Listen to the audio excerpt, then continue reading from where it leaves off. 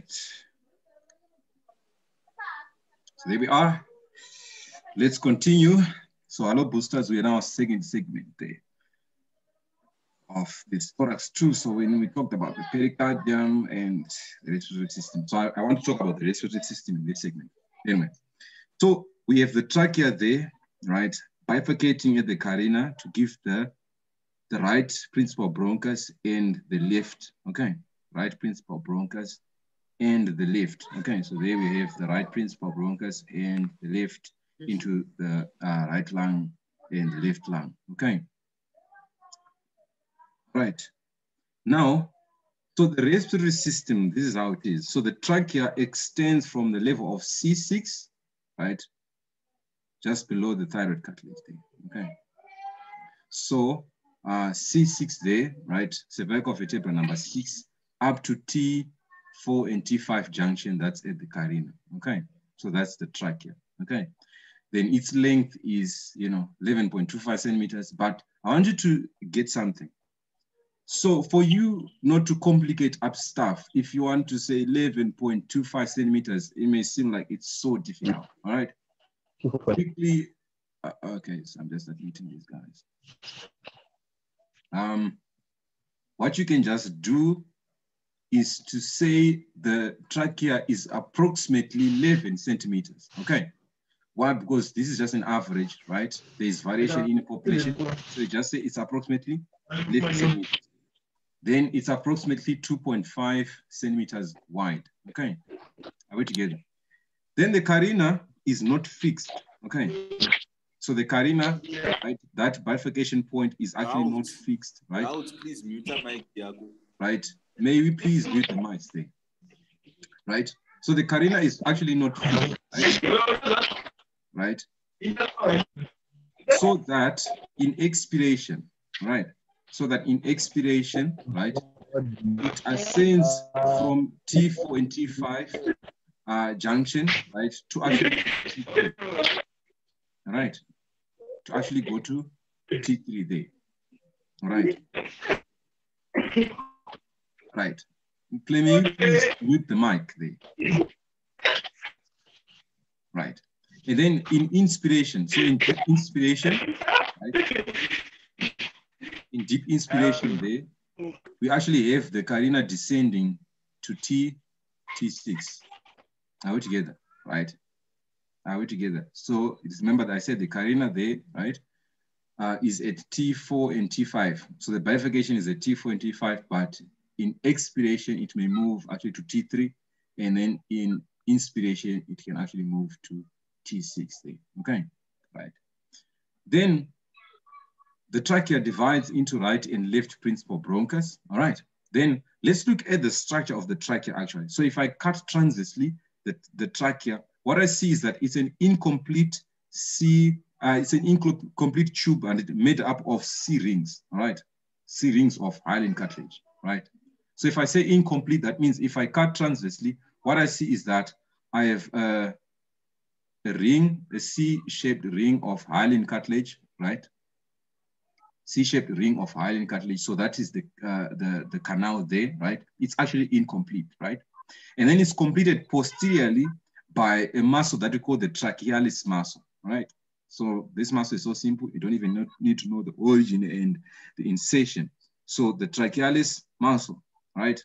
So there we will be having the trachealis muscle completing posteriorly there, all right? The trachealis muscle. This is actually an advantage. Why? Because posterior to the trachea, remember, we have the esophagus there, right? We have the esophagus. So imagine if we were to have cartilage at this point, right? What will we have? Compression of the esophagus. We actually have compression of the esophagus. So I say that here, right? It's actually 2.5 centimeters wide, right? Out together. So this is just a transverse section that I've cut here. So actually cartilage, hyaline cartilage completed posteriorly by the trachealis muscle, all right? So we have the esophagus in contact with the trachealis muscle there, all right? Are we together? Then the esophagus is located posteriorly along all of its length there. Are we together? Right. Then, having said that now, we need to note the differences between the principal bronchus, the two principal bronchi that will be given. So we need to understand the difference there. So remember, we have the right principal bronchus and we have the left principal bronchus, all right? So we are dividing into a right principal, that's a trachea, the carina there, right? We're dividing into a right principal bronchus there, right? And a left principal bronchus. So if you see, there's a difference, right, in the structures that I've drawn here, right?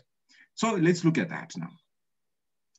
We actually see that the right principal bronchus, it's shorter, all right? The right principal bronchus, it's actually shorter. So can you see that the length here, it's shorter, right, and the left there. So the right, it's actually shorter, right, than the left one. So the left one is longer than the right one. And then in terms of, you know, the internal diameter, we actually see that the right principal bronchus is wider. So you see that it's actually wider, right, than the left one. So it's actually wider than the left one, all right? And then the left one is narrow, right? Good. Then in terms of being vertical or horizontal, right, we actually see that the right one is more vertical. So when we see that the right one is more vertical. So can you see its angle there compared to this guy? So that one is more horizontal, okay? So these are the differences that you have to note. Please, you have to know this. So I'll repeat, okay? So I said that difference between the left and the right principal bronchus is that the right one is actually shorter, right? And then the left one is actually longer, right? And then the right one is actually wider, right? Then the left one, it's actually narrow, okay? And then here it's more vertical and this one is more horizontal, okay? By the angles there. So there we have the carina, right? There we have the carina. All right. So there we have it, right? We have to take some time on this diagram, right? So we really have to take some time on this diagram. So this is the trachea, right? We have the trachea there dividing, right, into this short guy, right? They mislabeled there, actually mislabeled. It's actually supposed to be the right, not left there. Hello, in a textbook. Right, admit. So that one is the left prop, right? So this one is actually the right. So you see that the textbook can also make mistakes, right? Right. So actually shorter, right? It's actually shorter, right? And that one is what? Longer, right? Now together, right? And this one is more vertical and that one is more horizontal, right? Yet they didn't show much of them the difference. Okay. Yeah. But I'm not a question. Oh, you guys. Okay, ask. Ask her. What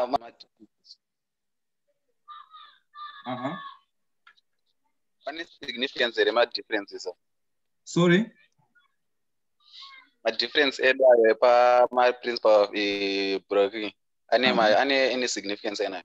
Yes, we'll look at the clinical significance.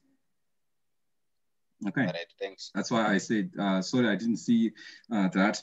I'll actually look at that. Okay. So there we have the left one longer, this one shorter, right? And I want you to understand the relations, ladies and gentlemen. Okay. We have the azygous vein here, right? We actually have the azygous vein over here, right? Exactly below the line, redurepa carina, right? So we can't find it within superior mediastinum. So it's draining into the superior vena cava, okay, which is anterior here. So it actually has to jump, right, over the right principal bronchus, okay, to be able to drain into the superior vena cava that will be located here. Are we together? Right. So that is the relation. So if they ask you the relations, I can go to right principal bronchus, and if they just say vena, the azygous vein, right? The azygous vein or the vena azygous, that's true. Okay, so it actually arches over, right? It's actually also a posterior relation. There, it would be a posterior relation, right? Posterior relation, then it actually arches over that. Okay, right? And then the left one is related to what? The aorta, right? So here we have the aorta, there we have the azygous vein. So can you see that? It's so simple, right? And then the principal would divide into, so the right one would divide into a superior lobar branch, right? And then a middle lobar branch, and then an inferior. You understand why this one is giving 3 and this one is only giving 2 when we talk about the structures of the lungs, actually, because the left lung only has got 2 lobes. Okay, so 1, 2. Then the right lung has got 3 lobes there. Okay, right? So these are the relations, right? Then let's look, who is this guy? So this is the pulmonary trunk coming from the heart, right? Then dividing into a left pulmonary artery and a right pulmonary artery there. So a left pulmonary artery and a right. And you have to understand this slope as well, right? So can you see that the left pulmonary, it seems like it's ascending, right? And this one, it seems like it's descending actually, right? So can you see that, right?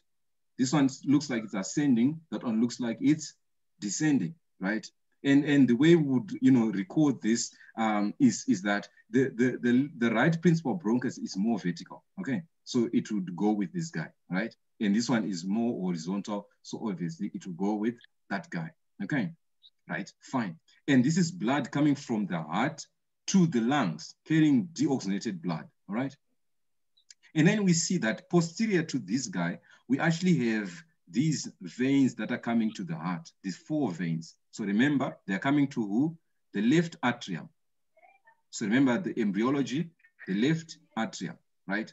So they are coming from the lungs. Okay, so these are what we call the pulmonary veins. So they're actually 4 in number, 2 coming from this side, 2 coming from that side. All right, so this is just to help us appreciate the structures that are located closer to the lungs. So this point, you'll be having a lung. So actually at this point, you're actually having a lung there, and this point having a lung there, right? And then these structures are entering the lung. So these structures are entering the lung, right? At the root of the lung, right? Where the lungs are rooting. That you also can call the hila. So that root can also be called the hila of the lungs. But remember, we have to appreciate the differences between the principal bronchi. Right. And let's look at the clinicals now. Can you palpate the trachea on yourself? Yes, you can, right? You just go to the suprasternal notch, so that notch above the manubrium, right?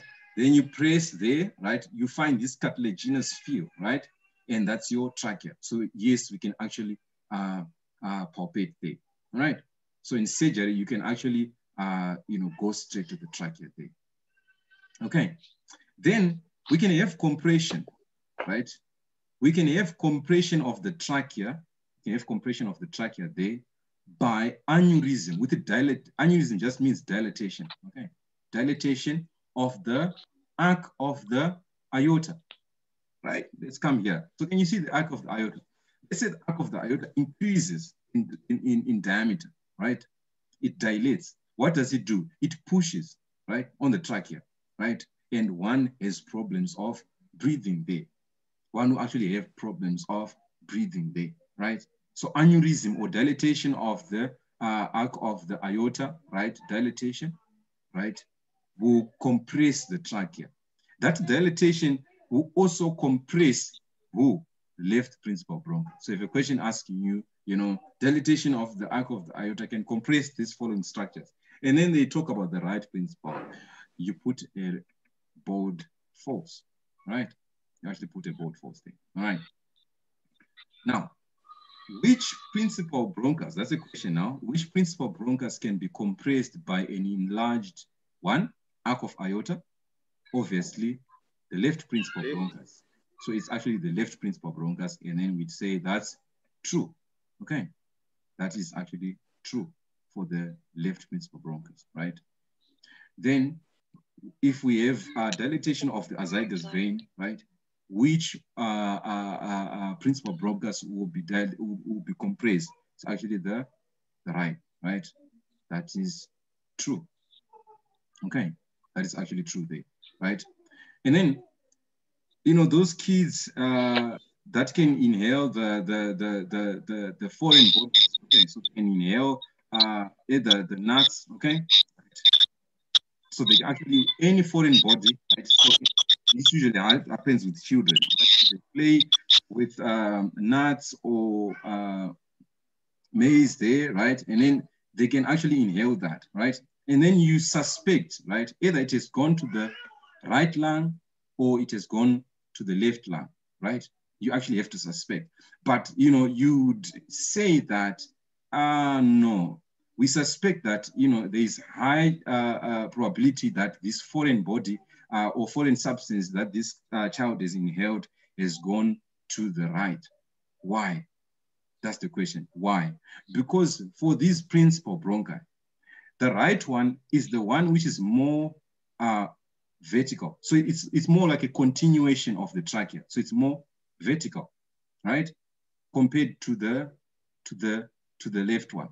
So it's more vertical compared to the left one. It's more vertical compared to the left one there. All right. And as well diameter, right?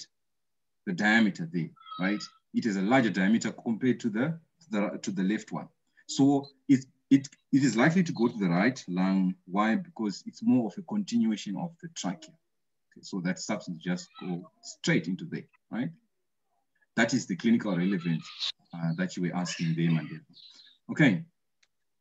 So that is generally about the tract, the respiratory tract. Okay, so that is basically about the respiratory tract there. Are we together, right? Then we go on to talk about the pleura, right? We go on to talk about the pleura there. So we said that we have the mediastinum in between the pleura, right? So on either side of the mediastinum, we have the pleura, right? And the pleura are housing the lungs, okay? So they're housing the lungs, right? And remember, the lungs then are then covered. So the lungs also need a covering, right? Right. So remember when we did the layers, right, of the body wall, right, from the endothoracic fascia, right, from the endothoracic fascia, we had the parietal layer, right, parietal layer of pleura there, right, and then we had the parietal layer of pleura. Then deep to that, we had the visceral layer of pleura. So deep to that, we had the visceral layer of pleura, and we said that the visceral layer is tethered to the whole lung. Okay, so the whole lung, right? The visceral layer is actually tethered to the whole lung, so that the nerve supply for the visceral layer is the same nerve supply to the lung, autonomic nerves. And then the nerve supply to the parietal is the same nerve supply to the body wall, okay, the intercostal nerves, all right? Then our pleura is divided, all right? So the pleura is actually divided. This pleura is divided into, so can you see that you have the ribs? So actually you'll be having ribs there, right? Actually be having ribs there, right? Ribs there. So this pleura that is in association with the ribs or the costals, it's called the costal pleura. So that's actually what we call a costal, the costal pleura there. Okay, so that is what we call the costal for the ribs, right? The costal pleura there. All right. Then here we have the diaphragm. Okay, so there we have the diaphragm underneath, right? So it's resting on top of the diaphragm. This pleura that we see here on top of the diaphragm, right, is what we call the diaphragmatic pleura. The diaphragmatic what? Pleura. So there we have continuation there, right? So you know the diaphragm is originating, right, from the costal margins there, right? So there is what we call the diaphragmatic what? Pleura. And then we will go up, right? We will go up to the root of the lung, to the root of the lung. And remember, we have the mediastinum here. So this pleura is in contact with the mediastinum, right? So what we will call this pleura? It's called the mediastinal pleura. So this is called the mediastinum. So if I go there, right, that pleura, that one, it's a mediastinum. So this whole pleura here is the mediastinum pleura there. Are we together? So the mediastinum pleura. So we have structures passing into the lung. Remember, the principal bronchus, you know, the pulmonary veins and the arteries there, they're passing in, some are going out, right? The lymph nodes, you know, lymph vessels passing in, going out as well, right? So that is for the pleura. Then also, this is what happens. For the visceral pleura, so the visceral pleura is following the lungs, right? It's actually following the lungs, go there as well, come to the hilar, right? Or the root of the lung. What happens at the root of the lung? These two layers, they'll do something amazing. They'll actually be continuous together. So that's why they'll greet each other there. That's why they'll greet each other there, right? So Lee is raising her hand. Can you ask your question? All right. So there. I wanted to ask what causes dilation of the aorta? Sorry? What causes dilation of the aorta? Dilatation of the aorta. Of course, dilatation of the aorta. All right. That can be, that is to go back to physiology, you know, cardiovascular physiology. So I won't go in depth there, right? But it's a problem with the histology of, you know, the aorta on itself. Okay. All right. So the same thing that causes constriction, you know, of the arteries, right? The opposite of that will cause dilatation. I won't go deeper into that. Okay. Right. So we said at the hilar of the lung, we have continuation of the visceral and the parietal pleura. The visceral layer and the parietal, they're actually being continuity there at the hilar. Okay. That's amazing. So that we said that in between these two layers, we have fluid. So in between these two layers, we also have got fluid there, right? So in between these two layers, we have fluid there, right? Right. And what do we call this fluid? Yeah, the pleural fluid, and it also that pleural fluid there that we see there. Okay. About 10 to 15 mils, and it 10 to 15 mils there, and it, right? So that is what we call the pleural fluid. If they ask you, if they get to ask you which layer, right? Which layer here, which layer here secretes, so between the parietal and the visceral layer, which layer secretes this fluid? It's actually the visceral layer, right? So Raut, may you please mute that mic. Right. Now, so there we are. So we said the visceral layer, right, secretes this fluid, right? And we say that the visceral layer becomes continuous at the hilar of the lung with the parietal layer. Okay, right. So that's the hilar of the lung there. All right. Now, that is about the pleura. And the nerve supply for the parietal is coming from the somatic nerves, right?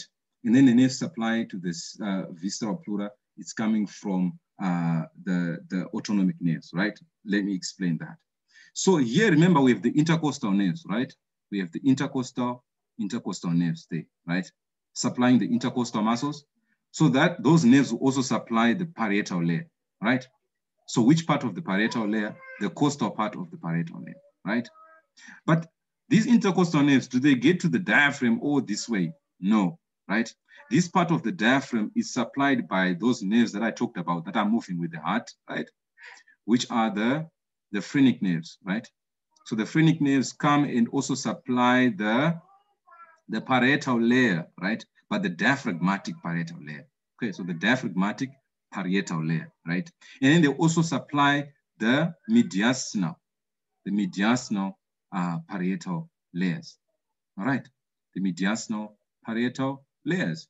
So can you see how simple it is? So the phrenic nerve comes, supplies there, goes to the diaphragm, supplies the diaphragmatic of the parietal layer only. All right. Then the costals will also be supplied by the intercostal, right? And then for the visceral layer, because it's tethered with the lungs and they develop from the same area, right? They also develop from the same area. What we actually see is that, the autonomic nerves, right? So the autonomic nerves, you know, also supply the lungs, also supply the visceral layer, right? And then which autonomic nerves are these? Remember, is the vagus nerve, right? Plus the vagus nerve plus the sympathetic nerves. So we don't see any phrenic nerve there, okay? We don't see the phrenic nerve there. So that is about the pleura. Right, so they have continuity. So can we see that we have continuity of the parietal and the visceral layer at the hilar of the lungs? right? So there we have continuity there. Right? So that's our lung there, and then here supplied by the intercostal and here supplied by the phrenic nerves as well. Right. Now, can someone just call out and tell him to stop? Right.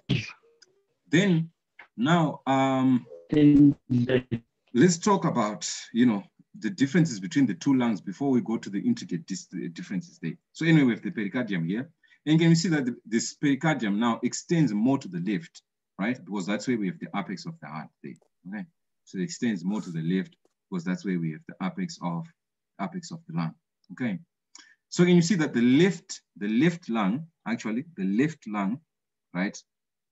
The left lung will left with a few minutes there, right?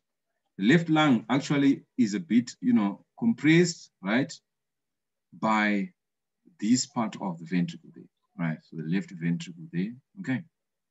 Now we're together, right? So that's a fossa. So you see the fossa that's being created here. That's what we call the cardiac fossa there, right? The cardiac fossa there, all right? Right. I'll also tell you what is the notch as well. What is the cardiac notch there, right?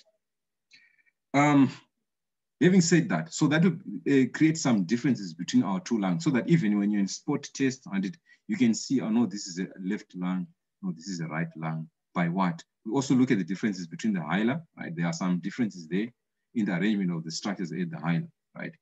And we also look at these structures there, right? This impression created by the heart, that impression created by the arc of the aorta there, okay? So that's why we actually say that the left lung is smaller. So the left lung is actually smaller than the right lung, okay? Here we have an impression, but it won't be so deep like this one, right? Here we only have an impression of the superior vena cava and the azygos vein, right? But here we have a deeper impression because of the arc of the aorta there, right? So this one creates an impression there. This one, the arc of the aorta there creates an impression there, right? So here, that's our cardiac fossa there, right? Also creating a cardiac notch there, okay? Then the dooms. Remember, I said the right doom is at a higher level than the left doom, right? So the right doom is at a higher level. Why? Because of the larger right lobe of the liver, right? Larger right lobe of the liver there. So if they ask you in terms of the length of these lungs, right? Who is shorter now? This guy is shorter, the right one. Even though he's larger, but he's shorter. Why? Because the diaphragm, right, is compressing the spine.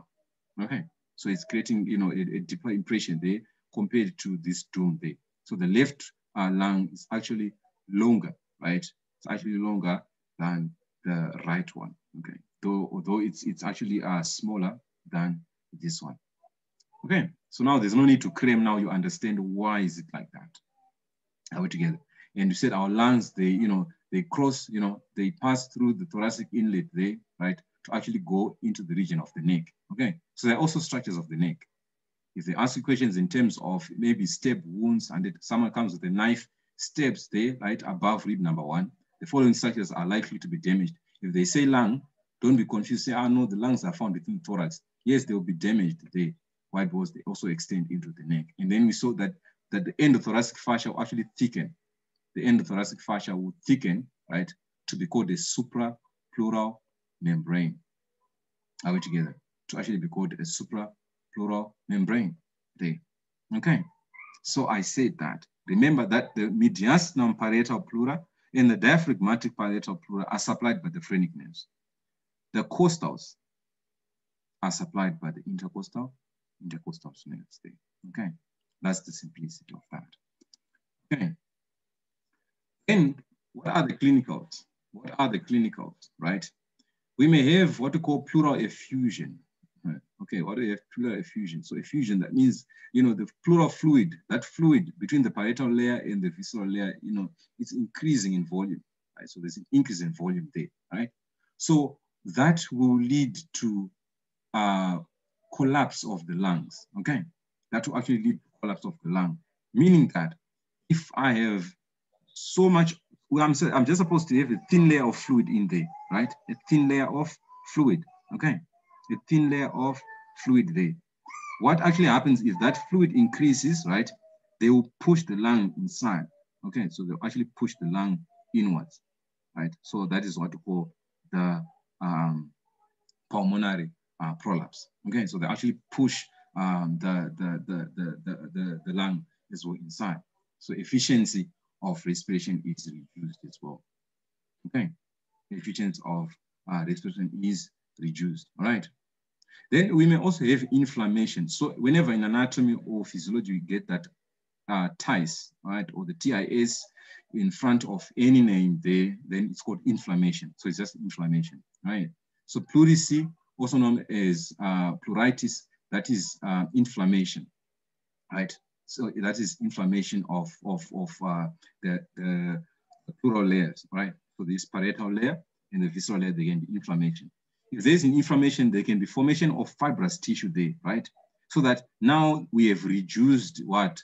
Lubrication there, and that causes rubbing, right? So when one is breathing, you can actually hear the sounds, right? Rubbing there, right? And that is what we call pleural rub, okay? Pleural rub and pleural adhesion. Adhesion, that is just, you know, they're tethered together because of, you know, the fibrous tissue that has been formed there, right?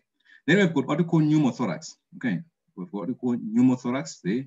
So pneumo, that's air. So that is actually air within the pleural cavity there, okay? So within our pleural cavity there, right, within that thin layer, if let's say one is given a step there, right, air gets into, right, mixes up with the serous fluid, right, that we call pneumothorax.